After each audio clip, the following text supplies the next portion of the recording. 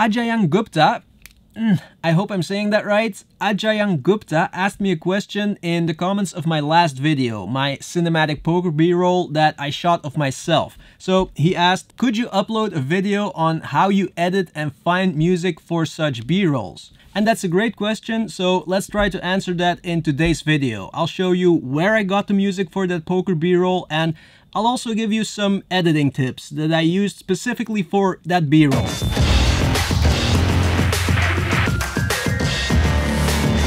Music is super important, guys. What you hear is just as important as what you see because it helps you to understand the story. And if you'd edit the same video to different music tracks, you'll end up with completely different videos. And that's exactly what I did with my poker b-roll. I might have exaggerated just a little bit, but just to show you what I mean. Here's the original first.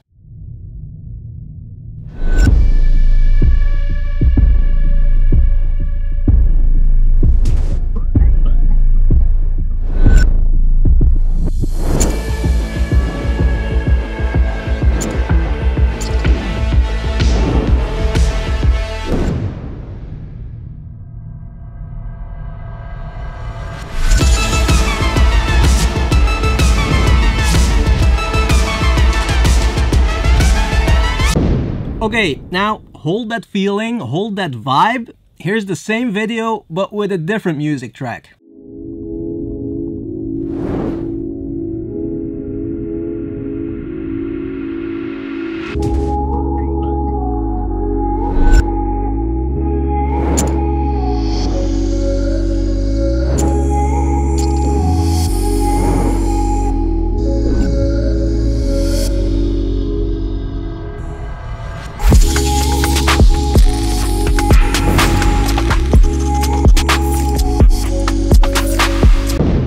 So that's what music does. It can make or break your video, or make it a completely different video depending on what kind of music track you choose. Now, the problem is that it's a very subjective process, super subjective. Choosing the right music for your video. I think you can definitely learn it, but it'll be easier for people who already have that feel for music, you know what I mean? I love the process of listening to different music tracks for hours just to make sure that I pick the right one. Even though sometimes it can be super frustrating, especially when you're just starting out and you're making your first videos. But luckily, a lot of the services that provide music for creators and filmmakers offer some tools to make it easier to pick the right kind of music. I use a few different services, but for this specific video, that poker b-roll, I used a track from Artlist.io. And this video is also partnered with Artlist. Now, the difference between Artlist and a lot of other services is that Artlist has just one worldwide universal license. So, the same license for personal use, YouTube videos, as well as commercial use. And once you download a song or a sound effect with an active subscription, it's yours to use forever, even if you don't resubscribe. I used YouTube's audio library in the beginning and it was great. But the problem, of course, is that after a while you'll end up with the same songs and you might feel like a free library is too limited. That's how it went for me. But then I started to make some money and then I decided to use these music services. It just opens up the range of music you can use, and also you can find a lot more quality tracks. In a free library, you can find some quality tracks. In a paid service, there's a lot of quality. And to pick the right song is, like I said, a very subjective process. If you and me want the same vibe, the same mood for a video, we'll still probably end up using different music tracks. Maybe you'll use rock music and I'll use funk. I mean, it's not like there's just one perfect choice for a video. It all depends on what you want the video to feel like and your personal taste in music. Also very important. On Artlist, you can filter on a bunch of different keywords. Most of the time, I use mood, and just mood. I don't like to use genre or instrument unless it's for a very specific project, but I usually stick with mood because I like to be surprised.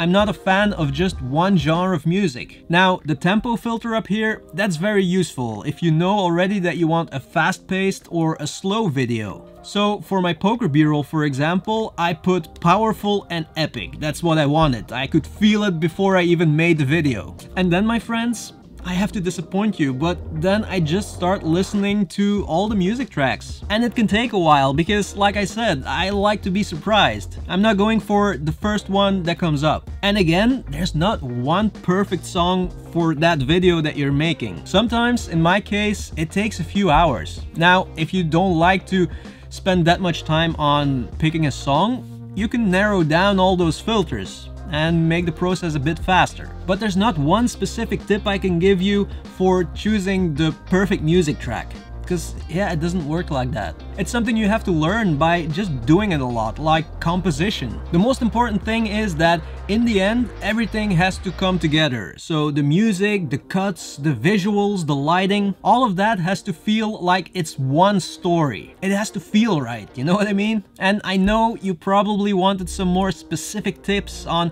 choosing music, but yeah, I can't give them to you. Maybe there is one tip, something that I always try to do, and that's stay away from what's already been done. Try to find something new, something fresh, something that will make the people go, huh.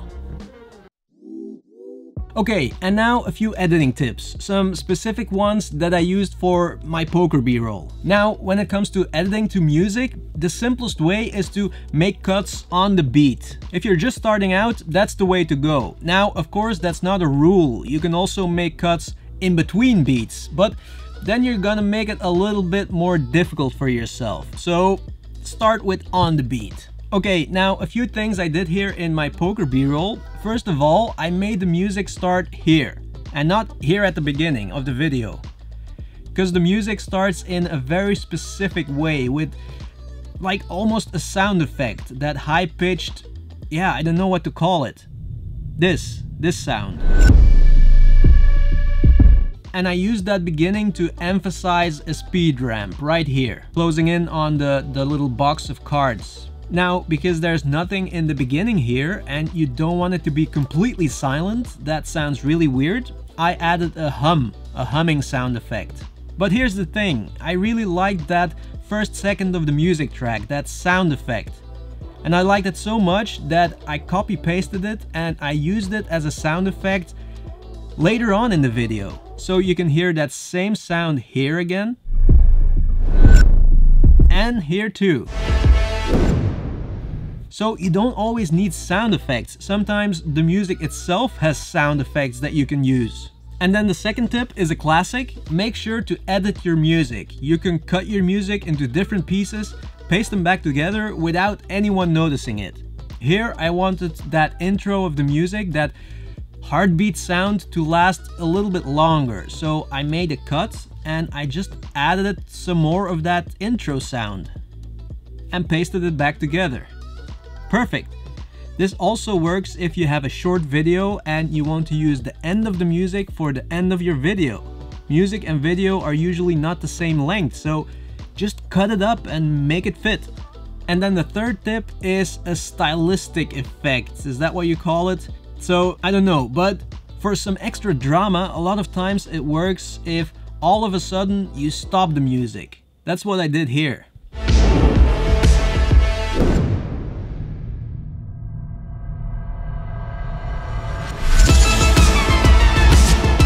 And then you start the music again at a high, you know, where it reached its full epicness.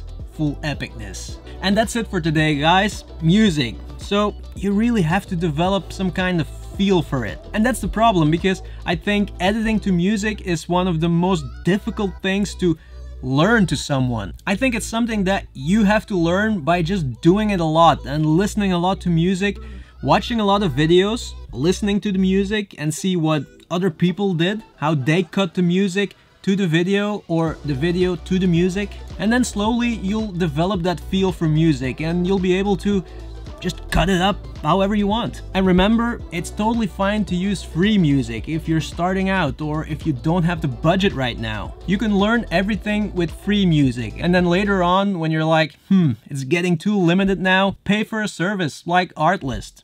Thank you so much for watching, and see you in the next one.